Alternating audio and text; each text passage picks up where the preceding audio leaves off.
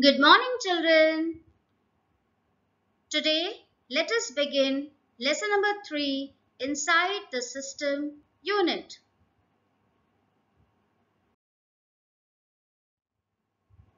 Children, as you can see the picture over here, the red arrow is showing the system unit. Now let us see what is a system unit. System unit is a box-like case that stands near the monitor, and it protects all the internal electronic components from damage. It is also called the computer case or computer tower. Children, the electronic components are the most important part of computer, and it resides inside the system unit. Other devices such as keyboard, mouse, monitor, printers, speakers normally occupy the space outside the system unit.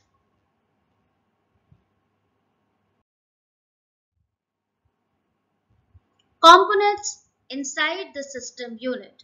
Now we have seen system unit. Let us see what are the components inside the system unit. They are motherboard, CPU, RAM, disk drive, and power supply.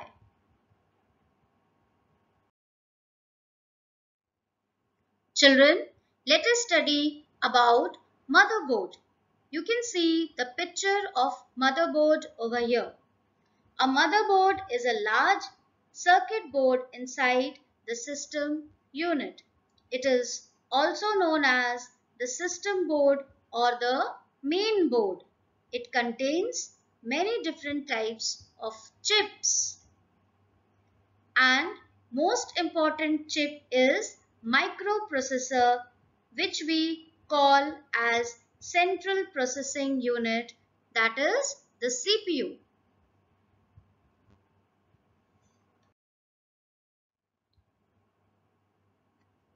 A motherboard is a large circuit board inside the system unit, and it is also known as the system board or the main board. I have already told you that it contains different types of chips such as microprocessor, which we call CPU.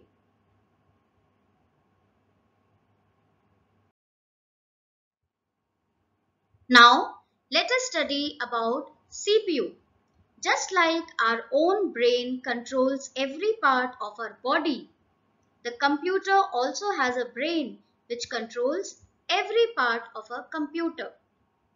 The CPU is the main brain of the computer, you can say, containing all the circuits needed to process, input, store data, and output results. So, CPU is constantly following the instructions of a computer programs that tell it which data to process and how to process. Like the brain in our body tells us to do different things to do. Without a CPU, we cannot run programs on a computer. It will just like a box. But with the CPU, it can do different types of activities. For example, a simple calculator program might instruct the computer to take two numbers, 2 and 3, and add them and send back the result as 5.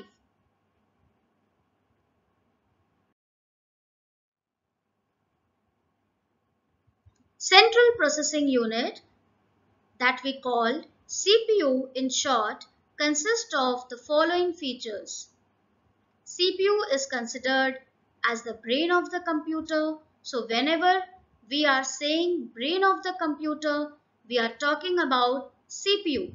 CPU performs all types of data processing operations.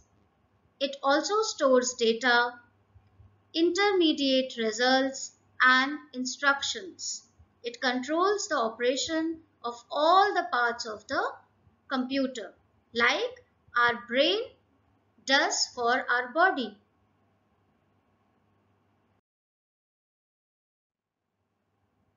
CPU itself has following three parts: memory or storage unit, control unit, and ALU.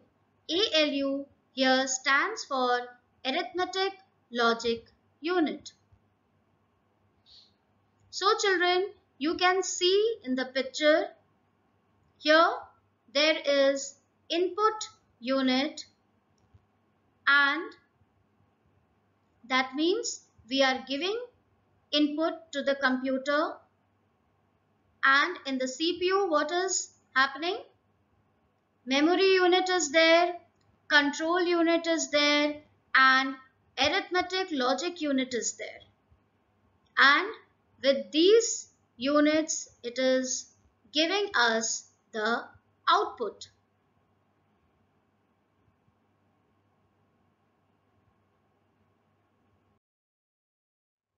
I hope children you have understood the system unit, motherboard and CPU.